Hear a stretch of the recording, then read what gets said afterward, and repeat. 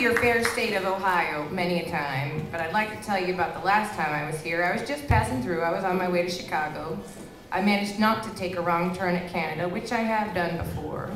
But we stopped for the night in Sandusky, Ohio. Do you know where that's at?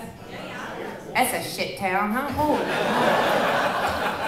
We figured we'd stay at the Howard Johnsons. How bad can it be? I picture smiling men in orange hats. Sounds great. Nope, nope, nope, not even kinda. We show up, it's 2 in the morning, there's a lovely man at the front desk, we wake him up, he's pissed. Already, strike one, okay. He's got a sign on the front of his desk and it says, "Help, please." I think he meant help wanted, but the way the sign read, it seemed like it was an emergency. All right, we can overlook that. He gives us the key to the room. We open the door to the room. There's a man in the bed, and I did not put him there.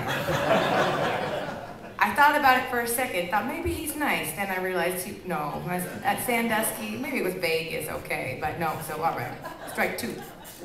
Go back to the manager's office, say, knock, knock, knock. Sir, there's a man in the bed. Whew, okay, let's give you a new room. Open the door, a lady in the shower.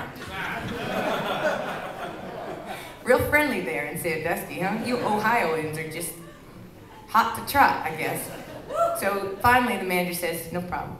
I got just the perfect thing. I'm gonna have you stay above my office. That way there'll be no funny business. Okay, got it. We go upstairs, room looks okay, you know. I go in the bathroom, can't get out, door's stuck.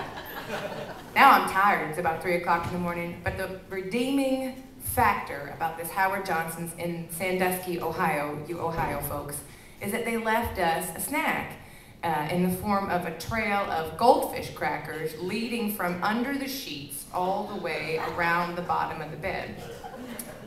I don't know if you can match it here in Cleveland, but please try. This song is called Stop and Think It Over. I'd like to dedicate it to the general manager at the Howard Johnsons in Sandusky, Ohio, just in case you might want to do those 2 things.